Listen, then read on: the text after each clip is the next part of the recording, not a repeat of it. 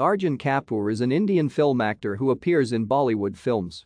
The son of film producers Boney Kapoor and Mona Shourie Kapoor, he initially worked an assistant director on his father's productions No Entry and Wanted.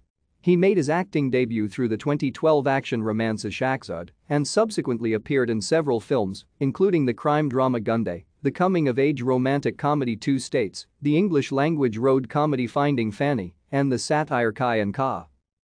Kapoor was born into a Punjabi family on 26 June 1985 in Bombay, Maharashtra to the Hindi film producer, Boney Kapoor and the entrepreneur Mona Shourie Kapoor.